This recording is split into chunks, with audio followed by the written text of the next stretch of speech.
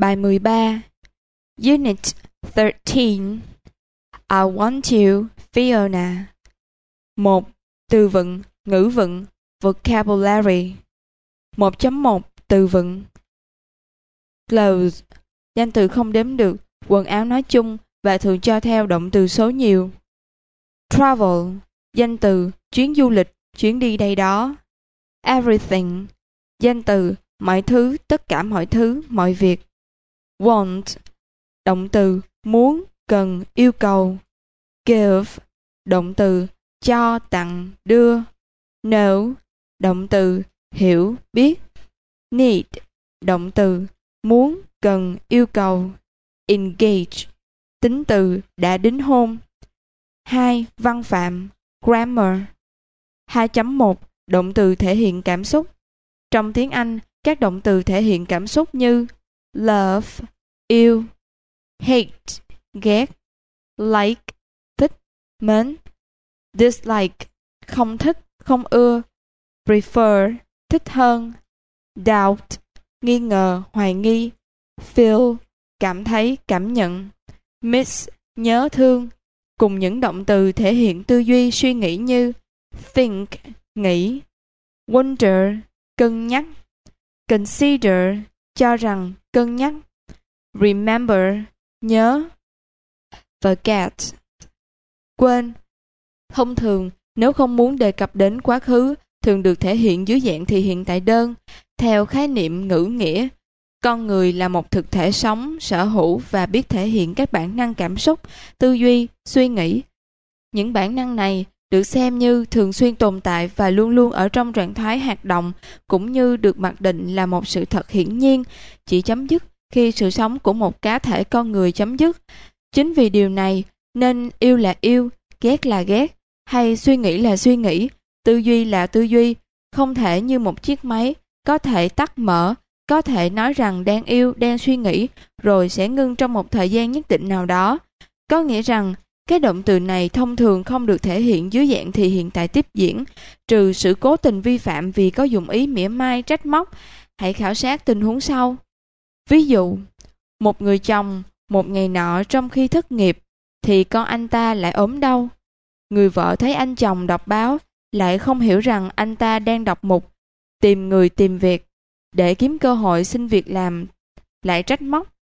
Sao không lo tìm việc mà cứ đọc báo mãi? Anh chồng chỉ ậm ừ cho qua. Vài phút, người vợ lại vờ đi qua anh chồng và cũng lặp lại lời trách móc trên. Một lần nữa, anh chồng vẫn không đáp gì, tưởng rằng chồng mình quá thờ ơ. Lần thứ ba, chỉ trong vài phút sau đó, bà ta thật sự gắt gỏng và to tiếng, lặp lại lời trách móc trên. Lần này anh chồng không nhịn được nữa và sẵn giọng: thì không thấy người ta cảm thấy não ruột và đang suy nghĩ đây sao? Trong ví dụ tình huống ở trên, thì hiện tại tiếp diễn có thể được sử dụng để thể hiện ở hai động từ feel, feeling và think, thinking, để bày tỏ ý nóng giận mỉa mai. Đây cũng là một đặc tính trong ngôn ngữ tiếng Anh. 2.2. Các động từ thể hiện yêu cầu mệnh lệnh. Tương tự như các động từ thể hiện cảm xúc, tư duy, các động từ thể hiện yêu cầu hay mệnh lệnh cũng thường không được thể hiện dưới dạng thì hiện tại tiếp diễn, chẳng hạn như các động từ sau: need, cần; want, muốn; tell, yêu cầu ai làm một việc gì đó; ask, tương tự như tell; command, ra lệnh ai làm một điều gì đó; order, tương tự như command.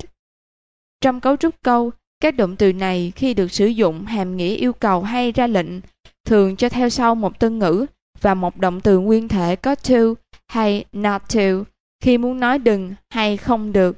Ví dụ: She wants you to close the door and not to turn on the fan. Cô ta yêu cầu hay muốn anh đóng cánh cửa đó lại và đừng mở quạt. My father always tells me to study hard and not to play games. Cha tôi luôn yêu cầu tôi phải học chăm chỉ và không được chơi game. He asks her to marry him. Anh ta đề nghị cô ấy cưới mình. The director needs us to finish this thing soon. Ông giám đốc ra lệnh cho chúng tôi phải hoàn thành những việc làm này sớm. All parents want their children not to come home too late. Các bậc cha mẹ đều không muốn con mình về nhà quá trễ. Trong số các động từ trên, want, ask for, need có thể cho theo một danh từ để thể hiện nhu cầu hay yêu cầu mà không cần tân ngữ. Ví dụ, he needs money. Anh ta cần tiền. She wants a car. Cô ấy muốn hay yêu cầu một chiếc ô tô. We ask for our rights. Chúng tôi yêu cầu hay đòi hỏi cho quyền lợi của mình. Riêng đối với động từ ask, có thể cho theo cả một tân ngữ và một danh từ cùng hàm nghĩa đòi hỏi hay yêu cầu. Ví dụ, we ask the management for our rights. Chúng tôi đòi hỏi ban giám đốc về quyền lợi của chúng tôi. They ask their parents for money. Chúng hỏi xin tiền cha mẹ chúng. 3. Trích đoạn minh họa. Illustrative extracts. Bạn hãy lắng nghe và lặp lại thật to từng câu theo đoạn đối thoại giữa Charles và Fiona sau. Charles, please marry me. Fiona, I want you. I need you. I love you. Fiona, I'm sorry, Charles, but I can't. Charles, oh, Fiona, why not? Fiona, well, Charles, I like you. I like you a lot, but I don't love you. Charles, but Fiona, love isn't everything. Fiona, oh, Charles, you don't understand. For me, love is everything. Charles, do you love another man, Fiona? Fiona, yes, Charles, I do. James. Charles, not James Milton.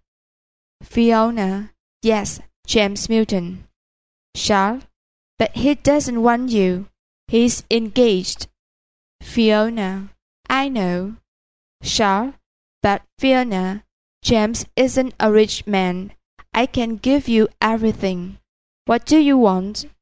Clothes, money, travel, a big house. Fiona, no, Charles, I don't want those things. I only want James.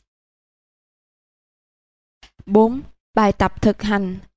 Exercises. 4.1. Bạn hãy đọc thật to và trả lời thật to những câu hỏi sau dựa theo đoạn trích đối thoại ở trên. 1. What does Charles want Fiona to do? 2. Why does he want Fiona to do that? 3. Why does Fiona say sorry to Charles? 4. According to Fiona, why cannot she marry Charles? 5. According to Charles, is love everything or not everything? 6. For Fiona, what is love? 7. Who does Fiona love? 8. Does James Milton want and need Fiona? 9.